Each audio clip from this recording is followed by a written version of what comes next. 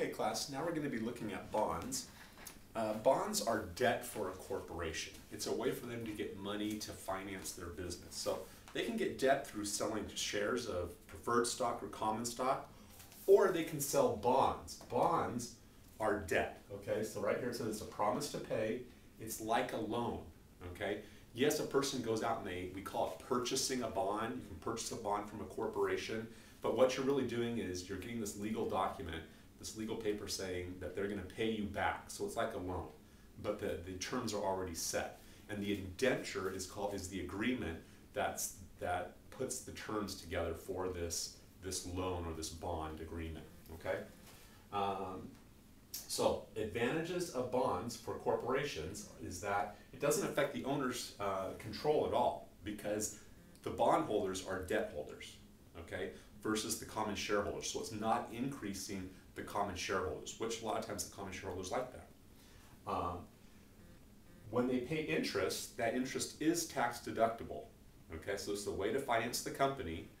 Common shareholders, they get paid dividends. Dividends are not tax deductible, whereas interest here is tax deductible. It can increase your return on equity. Okay, and the reason why it can increase your return on equity is because they're paying a certain interest rate to these bondholders.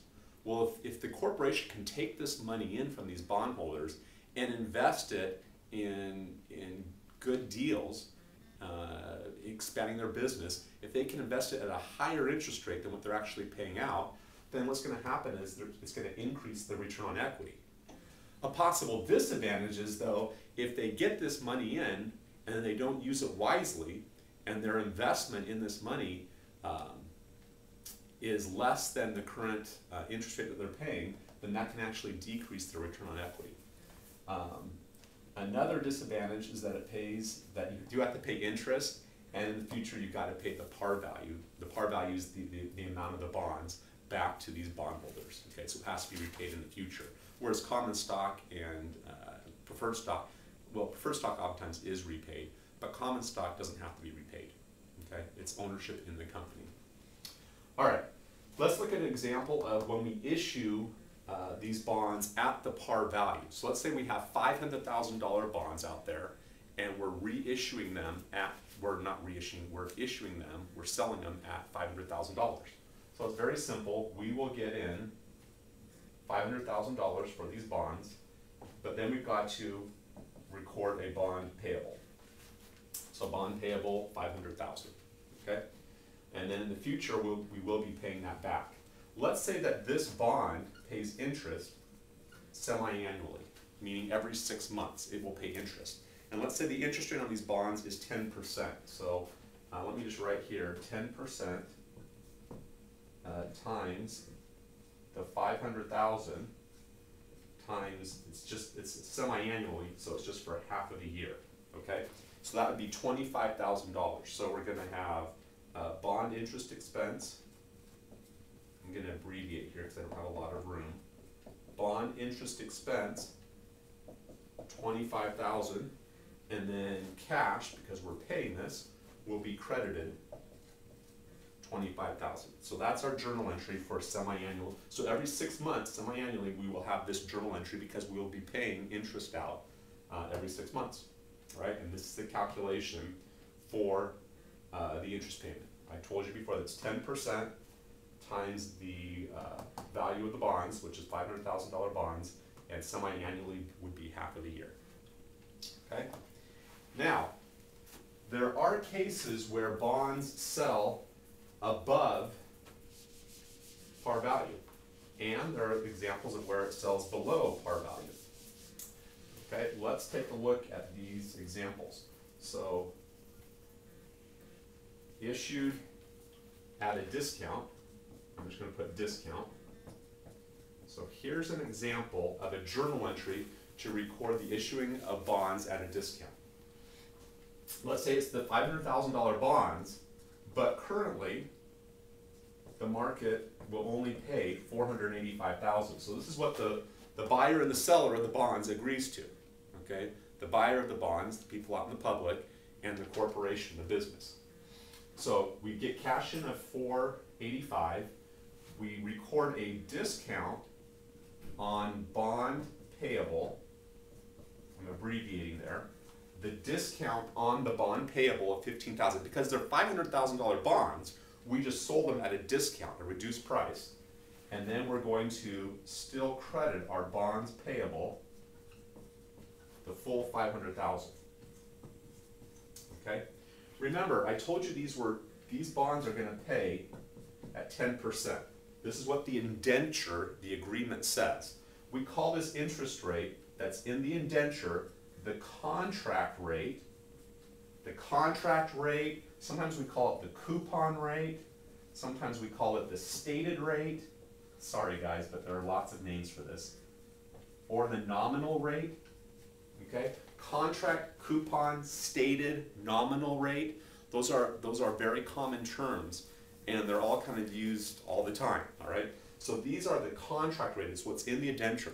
So the indenture may say that it's going to pay interest at 10% annually, semi-annually, whatever it is. Okay. But the actual market rate for something like this might be different. The market rate is not necessarily this rate, this contract rate. If the market rate and this coupon or contract rate are the same, then the bond typically sells at par value, very close. It's going to sell at par value, okay? If, however, the market rate, I'm going to write it right here. Let's say the market rate right now is higher. Let's say the market rate right now for similar bonds like this is 11%. Well, if the market rate's 11%, but this is only paying at 10%, no one's going to invest in this at par value, okay? They're going to want to get something closer to 11%. So that's why they're going to pay less for this bond. They're not going to pay the full $500,000. They're going to pay less to make up that difference, to make up that loss in interest. And in effect, they're not having a loss in interest anymore, okay? Because now they're paying less, and then whenever this matures, this bond matures, they're going to get the full $500,000. So they're paying $485,000. They're going to be getting interest payments of $25,000 every 6 months. That was our example. And then at the end, they will get $500,000 back. Okay, that's if it's sold at a discount. Now, if it's sold at a premium,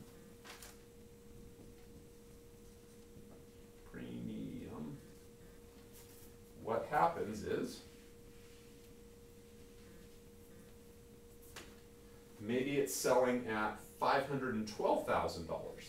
So that's what comes in, $512,000 cash.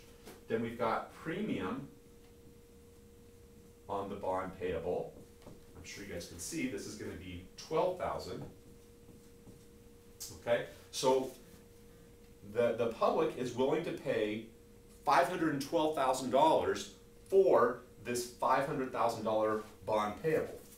Okay, and this is because the contract rate is higher than the market rate. So the market rate, let's say, is 9%.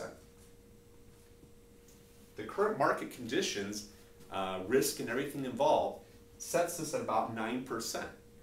Okay? Our contract is it's going to be paying out 10%. Well, the corporation doesn't want to lose money in this deal. Okay? They realize that this bond is a good bond at 10%, and that people are going to be willing to pay more for this bond to get that kind of return, to get that kind of semi-annual interest payment. So what they'll do is they'll sell it for more than the par value of this bond. The par value is $500. They're going to sell it for $512. So it'll be a $12,000 premium on this bond. Okay. Now, in future videos, I'm going to go over how we handle this premium, and in my previous example, the discount. Okay. There's called a straight line method, and there's effective interest method. Okay. So when we're recording our interest expense every 6 months in our example, we're going to be eliminating part of this premium or eliminating part of the discount, okay? And it depends on which method you use. If you use the straight line method or the effective interest method, all right?